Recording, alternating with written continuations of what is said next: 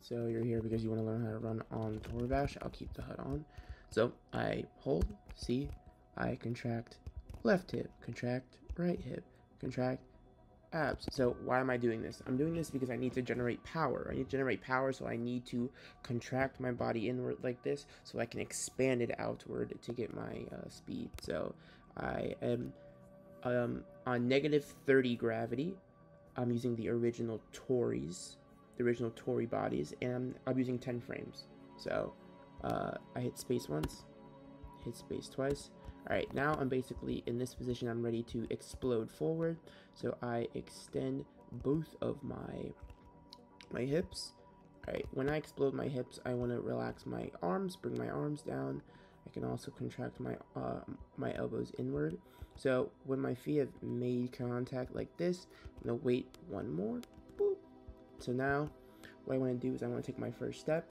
So this is what I look like right now. Contracted elbows, and then extended hips and contracted ab. So that's what that should look like. So to take my first step, I usually start with my left, but you can start with your right or your left hip, depending. You can just mirror it. So I'm going to contract this left hip, and I'm going to contract this left knee. This is going to throw my foot forward like that. Start that motion. Now that I have that motion going, hold all. What? Hold all? Why am I holding all? Because I like to do a little reset here of my Tory body. So I relax that foot so that stays touching the ground. Relax that, and now I have this motion going on. So this is still staying in contact, so it's going to keep me, relatively straight.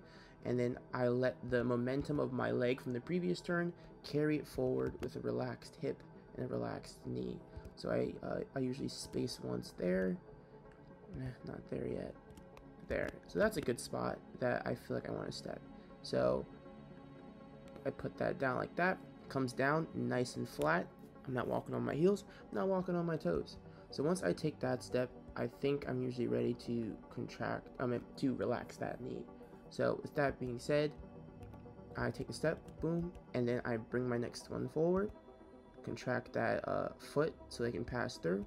So if you see your run is straight, you don't want to do too much to mess it up. It looks really good when you alternate your pecs left and right. What does that mean? It means when you contract and extend, and then contract and extend. Kind of like how you would run in real life. You sway your arms back and forth. But I don't want to mess up my straight run, so instead of contracting my my arm, which kind of tilts me a little bit, I'm just going to relax it, and I still get the same effect. When you're in this position, if you want to slow down, you can extend your ankle, which will start to lift you up a little bit and slow down your momentum. If you want to speed up, you contract your ankle, and it's going to kind of aim you a little bit more downward. See how extending kind of lifts my torso up, and contracting kind of keeps me a little bit more down. That's basically it. If you want to learn how to keep your run going, well, I can't teach you that. There are so many different factors and variables that can happen in a mod that will change, the circumstance. That's how I start my run. You can just go back and listen to the things I said and try to replicate it on yourself. Make sure that you are using a mod, game rules, that is using -30 gravity, and make sure the model is the OG Toribash model. If you want to get better at running, it's not just about memorizing the what.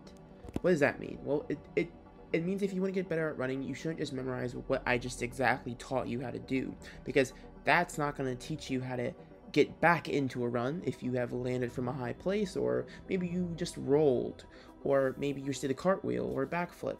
How do you start a run from those situations? Well, it varies from person to person because no one does the exact same thing.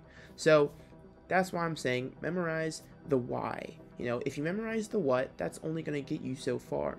But once you start learning why you need to move your body parts in a certain way, you'll be able to find a run from anywhere. You'll be able to get back into a run from anywhere. Once you learn why you need to use your ankles, why you need to learn how to keep your body at this angle, why you need to keep your arms down, why you need to kind of alternate your pecs. All of these things, once you feel the why, you understand the why, you'll be able to make decisions on the fly and do it without even thinking about it. So yeah.